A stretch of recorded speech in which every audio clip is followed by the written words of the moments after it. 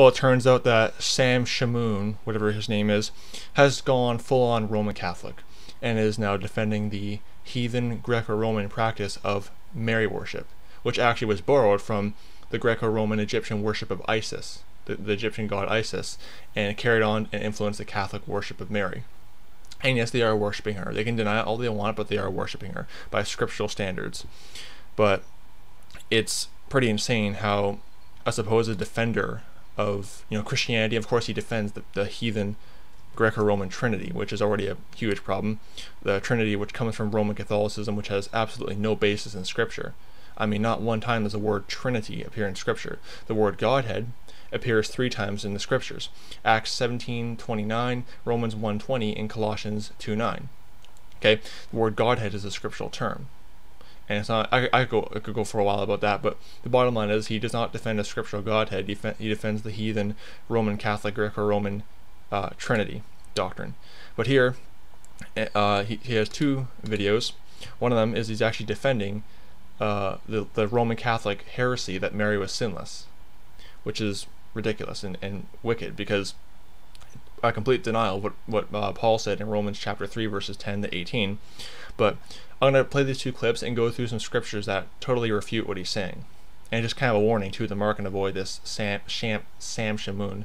Can't say his name properly, and quite frankly I don't care, but he's just a papist. He's just gone on full on Roman Catholic. So let's get into this refutation, and also somewhat warning too. Okay, so let me address this objection that I hear all the time. Now, here's what I want to say. You don't have to agree with this view of Mary's perpetual sinlessness. You don't want to accept it? Okay. Okay, now listen to what I'm about to tell you though. If you don't believe that Mary was kept sinless by the grace of the Lord Jesus Christ, that's between you and God. Do not come to my channel, attack anyone else, attack us for believing that. Attack you for believing that. Well, you're teaching a Roman Catholic heresy, a Roman Catholic lie. And it's not, oh, we can just agree to disagree. Only God is holy and sinless. Okay? Revelation 15:4 is clear. It says that thou art the only one that is holy, referring to God. 1 Samuel chapter 2 verse 2 also talks about that as well. Only God is sinless and holy. And Jesus Christ is God, by the way. Contrary to all you heathen Roman Catholic Trinitarians out there. But basically, yes, it is an issue to attack people on, because you're promoting this. You're going to lead people astray and get them to start praying to a Babylonian goddess, the Queen of Heaven, which is who Roman Catholics worship. It is not just a light matter, saying that, oh, Mary was sinless, who cares? It's somewhat blasphemous too, because, again, what does Revelation 15:4 say? Thou art the only one that is holy. Okay? And by the way, show me in Scripture where Jesus Christ preserved Mary sinless. You won't find that in Scripture. You'll only find that in Roman Catholic traditions of men. Putting verses that you think we've never heard, we've never addressed. We even have sessions on my YouTube channel. I brought William Albrecht, and I also brought Father Kappas, thoroughly addressing the common objections against this teaching and making a case biblically and historically. If you're not convinced by their arguments... See, notice I said historically, because when Catholics can't handle Scripture, they have to run back to the church traditions and church fathers. And what did the early Christians believe? Believe me, I've gone back and forth with Catholics numerous times on Instagram, and all the time, they won't deal with Scripture. They always say, well, show me where the early church believed that, or show me where the early Christians believe that. You see, they do not hold Scripture as their sole standard. They hold Scripture as it is a standard, but we want to see what the church tradition says, because by their logic, if something's older, that somehow makes it authoritative. But you see how he said, oh, history and tradition. Bible-believing Christians don't care about what... If you're saved, okay, I'm not saying you cannot look at what early Christians say, but don't use that to determine your doctrine, because Scripture should be your final standard, not what the early church says. If the early church says something contrary to Scripture, guess what? The early church is wrong.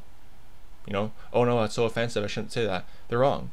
Okay? If they say something, if the early church did believe in the Trinity and did believe in Mary worship, they were wrong. Plain and simple, because Scripture teaches against it. I'm sure that's going to make plenty of Catholics very happy, but Scripture is the final standard, not man's philosophy or man's tradition or man's writings. That's okay. That's between you and the Lord Jesus.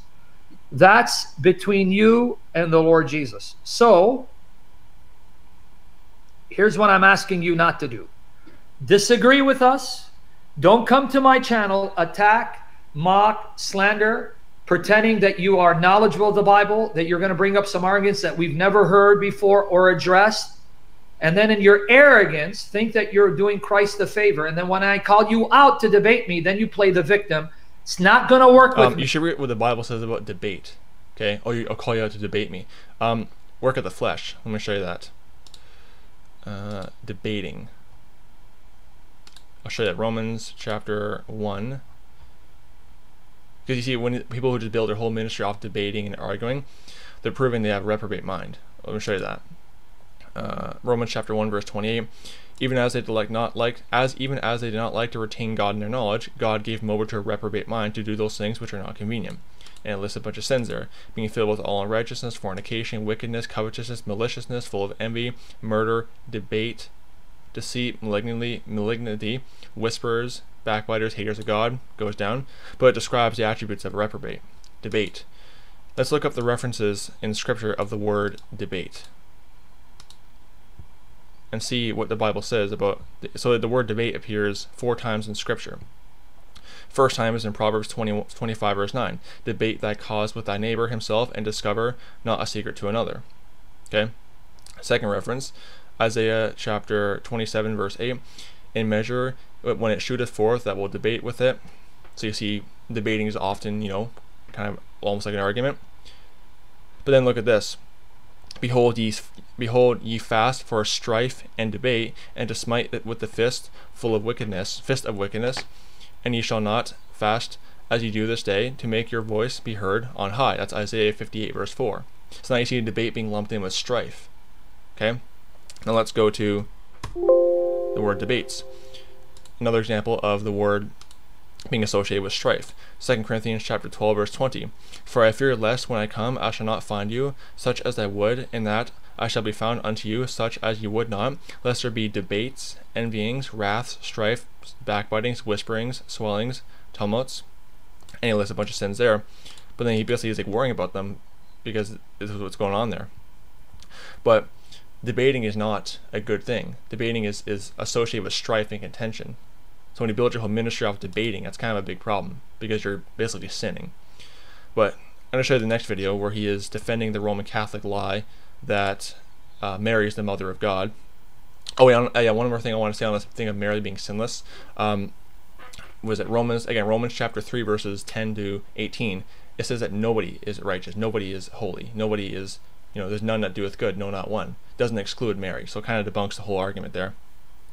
But, and also, I have written in my notes as well, that in John chapter 2 verses 1 to 5, you do see an example of Jesus Christ correcting Mary and almost rebuking Mary. So, she was not perfect. She still had her flaws. But now I'm going to show this clip of him defending the Roman Catholic heresy that Mary is the mother of God. Let's do it. Let's do it, folks. Reno, who told you she's not a creation of God? Are you really sick and challenged to think that when you say she's the mother of God, that means she's eternal? Are you honestly, guys? Seriously, what an embarrassment! What an embarrassment! The level of ignorance, stupidity, and illiteracy. Who says that calling her the mother of God, somehow implies she's not a creature?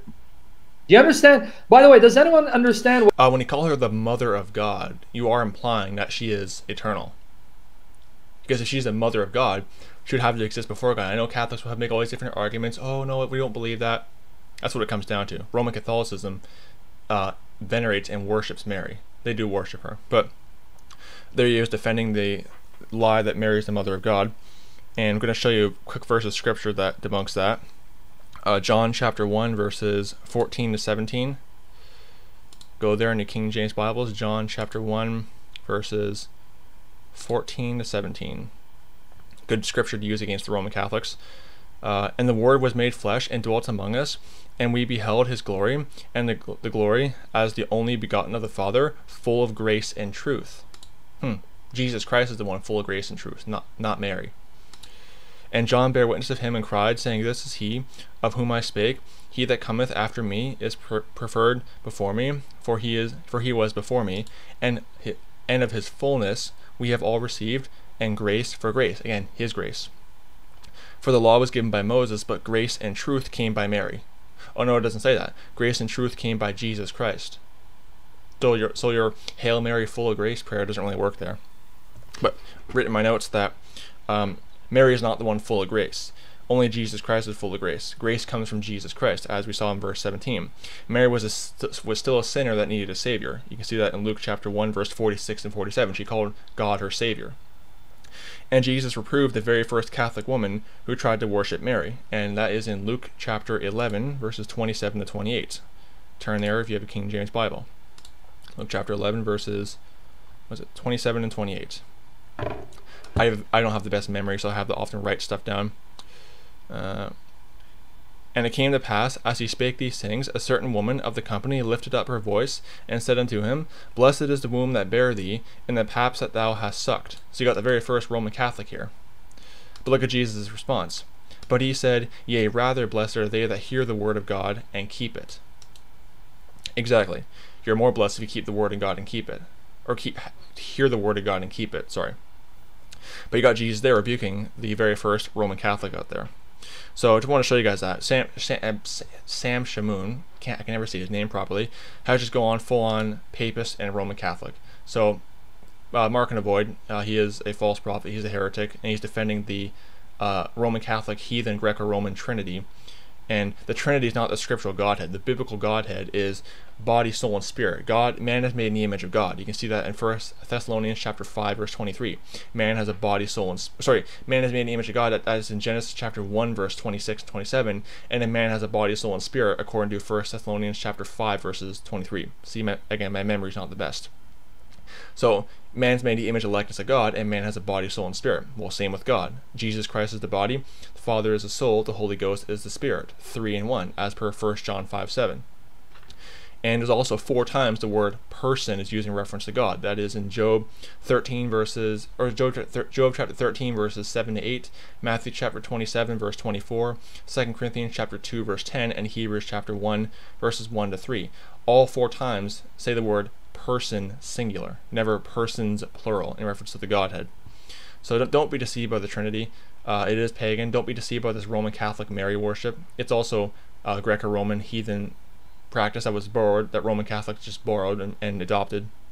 And don't be deceived by this false prophet Sam Shamoun. He may have some stuff on Islam, but Roman Catholicism is equally as wicked and satanic and heathen as Islam. So anyway, may the grace of our Lord Jesus Christ be with all the brethren. Goodbye.